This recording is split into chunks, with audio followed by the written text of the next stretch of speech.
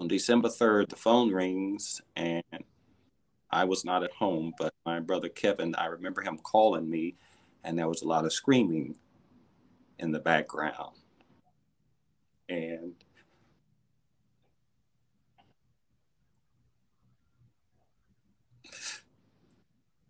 it was my mother, and Kevin said, "Come on, just come on."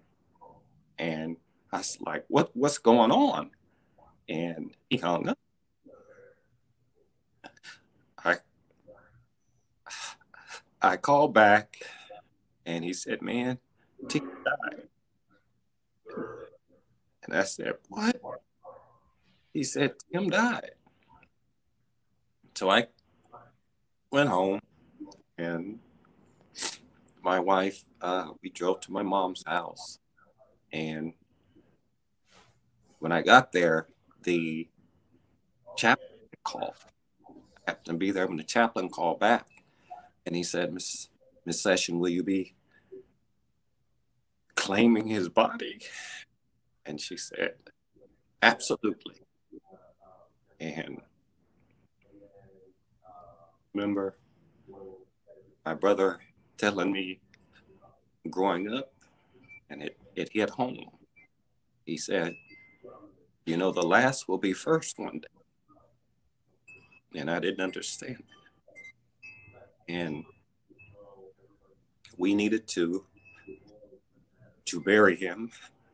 And I called a friend of the family who ran one of the busiest funeral homes in the country.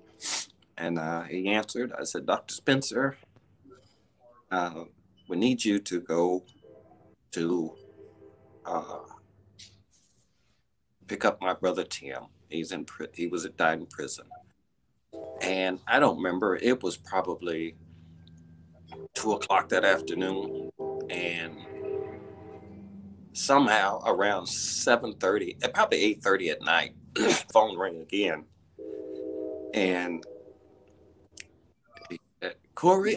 "Yes." He said, "Gregory Spencer." I said, "Yes, sir." "Tell Miss Session I have Timothy's body, and it's perfect."